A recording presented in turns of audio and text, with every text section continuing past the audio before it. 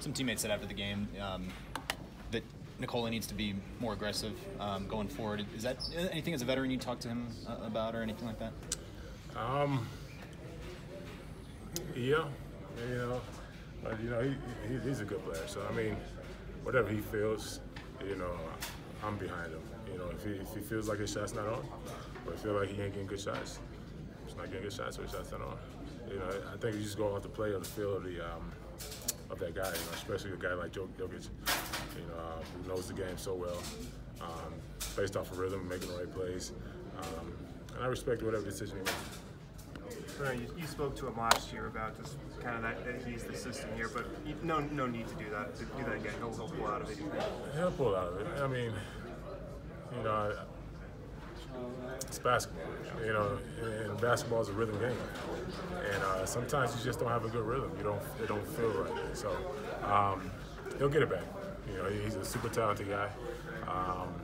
I'm not concerned about it. I'm sure none of the team is concerned about it. Paul, how difficult is it when the offense has been accustomed to flowing through him and then it just isn't there? Is that difficult to adjust to? A little bit.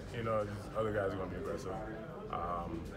He's still getting his assists. He's still getting everybody involved. So whether he shoots the ball or not, he's still putting an impact on the game big time. So we want him to shoot it because he makes a lot of shots. But like I said, I got his back if whatever he's feeling. You guys obviously started 6-0 at home. Now have 3 more home games in the next 5 days. What do you kind of view this opportunity to really kind of? We know how good we are at home. So especially when you're at home, you just got to take advantage of it. Take advantage of it. Get as many wins as you can.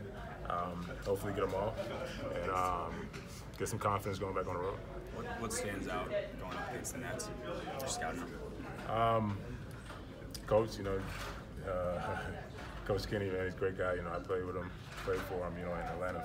So I know what type of guy he is, what type of coach he is, and he's a big time motivator. So he's got his guys ready to play every single night. We know they're going to play hard. We know they're going to shoot a lot of threes because that's what he likes to do. So just protecting the 3-point line and matching their intensity for sure. Paul, there's been a lot of sellouts this year, 4 of the first 6 games. Are you right? feeling that when you're on the court? Yeah, you can feel it and hear it, man. It's a big difference. I think the spirit of basketball in this town has really evolved, and it's up to us to get out there and continue to perform for them. What's been your thought on Juancho Hernan-Gomez and the boost that he's provided off the bench here in the last really kind of 2 weeks? It's been a really solid stretch for him. Yeah, he's been great. Not just when he gets on the court. He's great when he's not even in the games. When he's not playing, he's always positive. He's always rooting guys on, cheering guys on. He's a great teammate, man. I love having him on this team. Thanks, Paul. Thanks, Paul.